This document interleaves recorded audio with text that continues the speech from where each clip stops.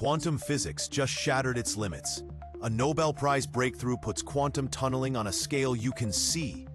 The 2025 Nobel Prize in Physics just honored Clarke, Devoret, and Martinis for proving quantum tunneling and energy quantization in real-world electrical circuits. For the first time, quantum mechanical effects were directly shown in macroscopic superconducting circuits, the building blocks of real quantum computers. This discovery is the bedrock of today's powerful, scalable quantum computers, pushing us closer than ever to fault-tolerant quantum technology. Experts agree, it's no longer just quantum weirdness in labs. This leap powers the quantum revolution. Think about it. Circuits you can hold in your hand now harness quantum magic to process info in ways classical computers never could. Could this unlock next-gen AI or solve mysteries we can't even imagine? Tell us, what do you dream quantum tech could do?